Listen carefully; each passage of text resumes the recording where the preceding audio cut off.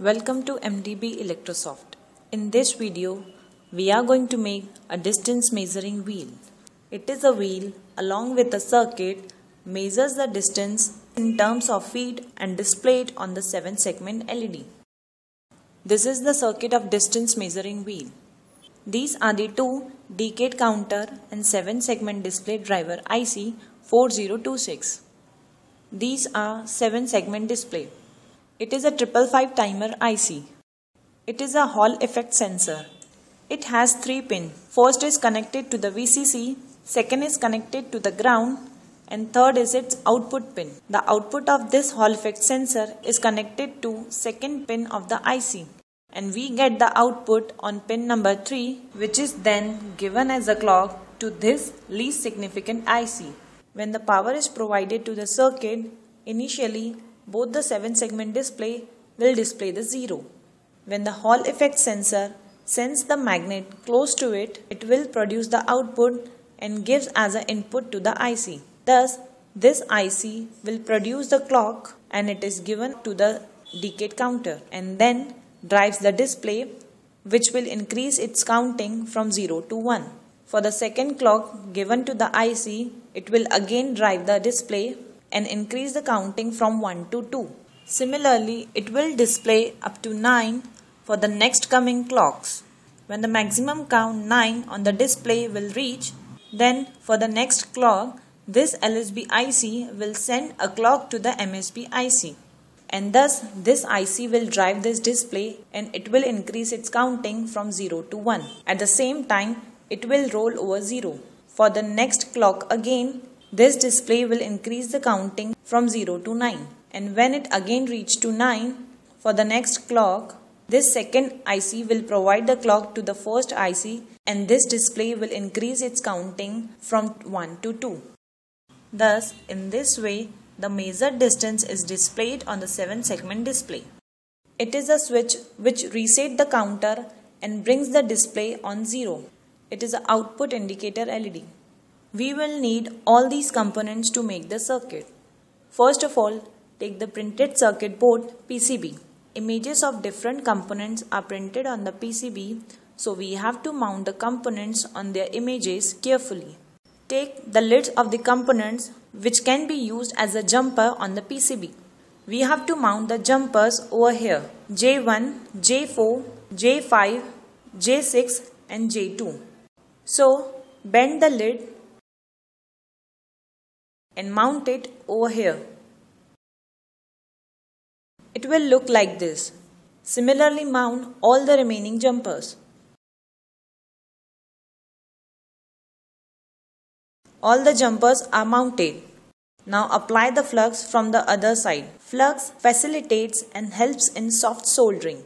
Take soldering iron, solder wire, and now perform the soldering. Solder all the lids of the jumpers.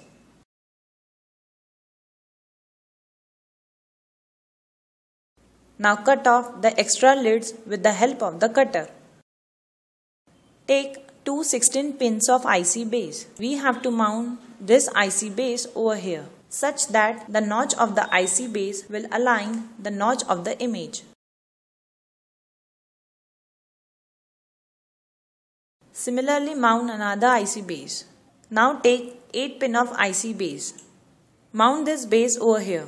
Similarly, align the notch of the IC base with the notch of the image carefully. Apply the flux and perform the soldering. Solder all the pins of the IC base.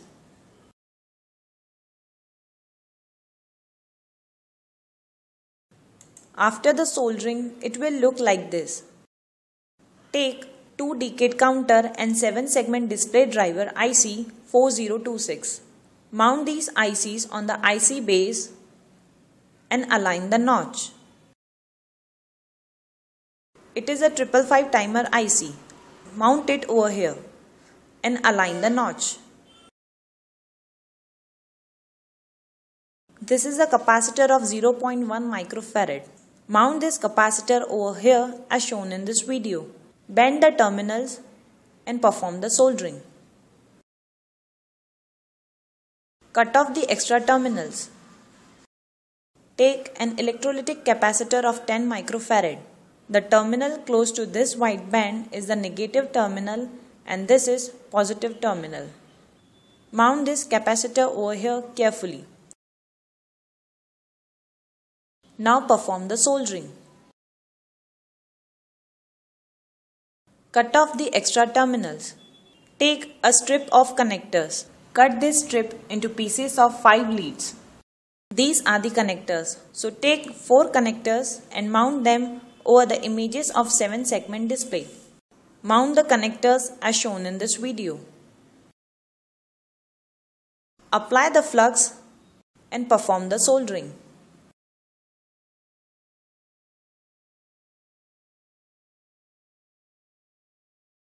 Take 2 7 segment display. Mount this display over these connectors.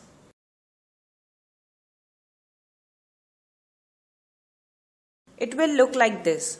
We have to mount the jumper over here J3 also and perform the soldering. Cut off the extra lids. Now take 2 resistors of 10 kilo ohm. Bend the resistor and mount it on the image of resistor R1. Take another resistor and mount it on R4. Now perform the soldering. Cut off the extra terminals. Take a resistor of 4.7 kilo ohm. Mount it on R3. Perform the soldering. Cut off the terminals. Now again take a resistor of 330 ohm and mount it on the image of resistor R2. Bend the terminals. Do the soldering. Cut off the extra terminals. Now take a switch. We have to mount the switch over here as shown in this video. Now perform the soldering. Now take a LED. The smaller terminal is the cathode and the bigger terminal is anode.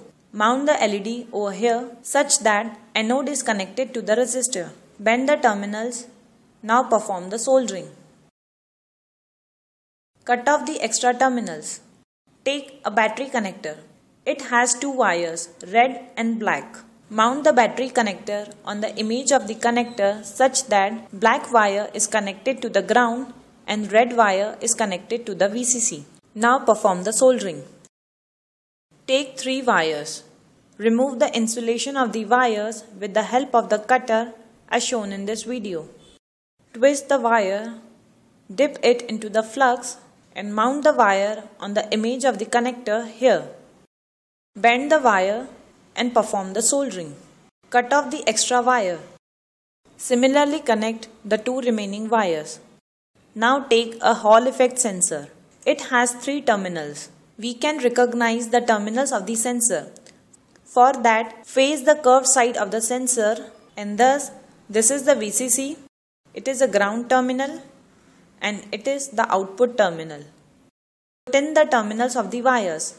We have to connect these wires to the sensor. Take the red wire.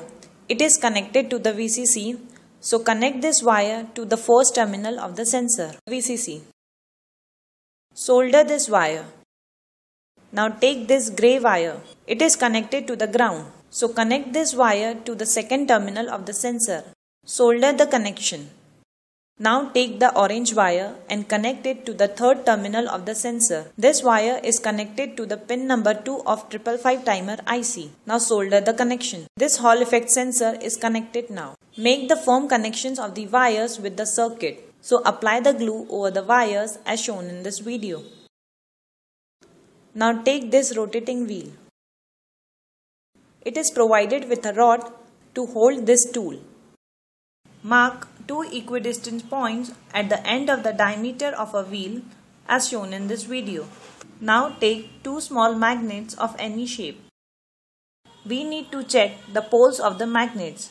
So take a 9-volt battery and connect it to the circuit. As we know, opposite poles of the magnet attract each other. Therefore, with the help of the Hall effect sensor, we will check the poles. Now you can see when the sensor is brought close to the magnet, the counting on the display is increasing. That means we have to attach the magnet as it is now facing the sensor. Now again you can see when the sensor is brought close to this magnet, there is no change on the display. which means we need to change the pole. So turn the magnet. Now you can see the counting on the display is again increasing. So attach this magnet as well as it is. We have to attach these magnets on these 2 points. So apply the glue and attach both the magnets as shown in this video. The circumference of this wheel is 2 feet. So these 2 magnets are 1 feet apart from each other, and thus both the magnets are at equidistance now. Just below this magnet on this rod, we have to attach the sensor. So apply the glue and attach the sensor. Keep in mind the sensor should face the magnet. Now on this rod over here, we have to attach the circuit. So apply the glue and attach the PCB of a circuit. Now take a battery of 9 volt. Attach the battery close to the circuit here. So again apply the glue and attach the battery over it. Now connect the battery to the circuit. Initially the display will show 0. Now rotate the wheel. You can observe when the magnet is brought close to the sensor, there is a change on the display. The numbers on the display are nothing but the distance in feet. Now we will show you how the distance is measured through this distance measuring wheel. Connect the battery. Initially it will show the 0. Now move the wheel with the help of a rod. The wheel is rotating and measuring the distance. At the same time, the distance in feet is displayed on the 7-segment LED. In this way, this distance measuring wheel works.